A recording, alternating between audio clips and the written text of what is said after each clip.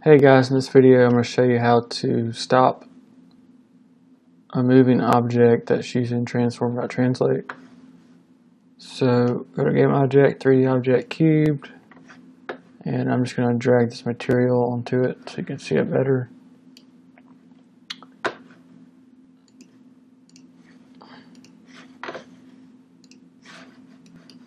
Okay, and we need to make it move. So C# script, move player.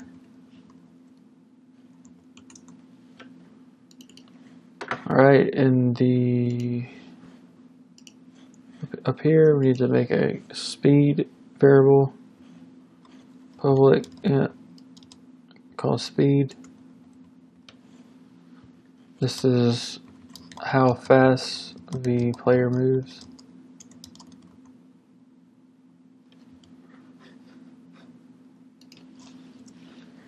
Alright, in the update function we need to leave a function called move well,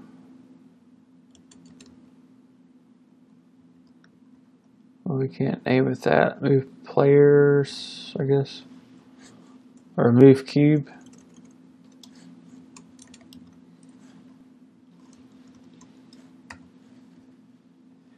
Alright, and then we need to actually make that function.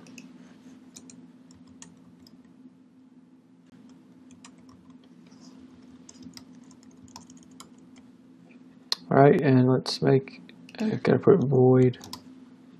Let's make it do something. So do transform dot translate, and you do equals new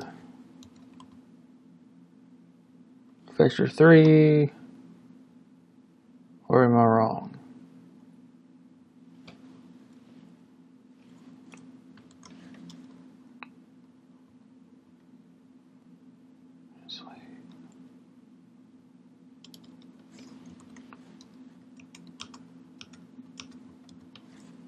Using vector 3 for the x axis, y axis, z axis, and we want to move them to the right, and then we want to multiply this by our speed so it will move, and then need to multiply it by time dot delta time for real-time movement. Make cube move. Alright, so this thing should move. RB does not exist. Okay, that's from a different script.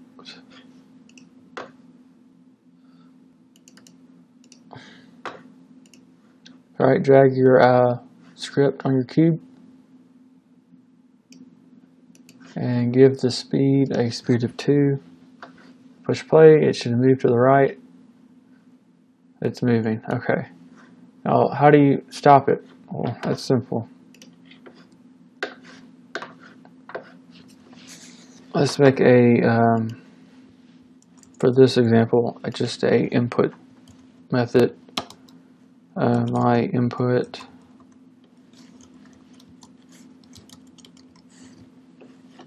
and inside if input dot get key spacebar,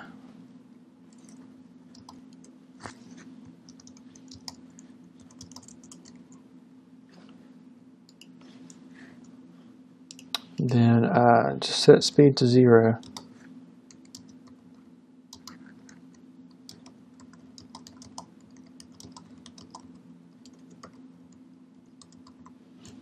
I cannot type. And make sure your input function is inside of update function, or it's not going to be called.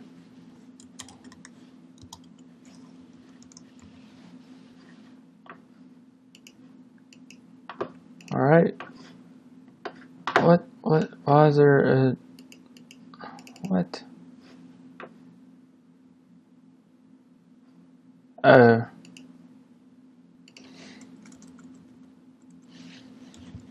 Key code.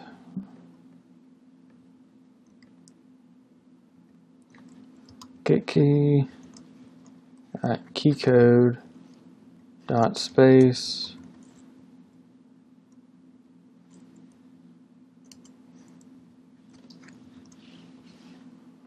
that will fix it.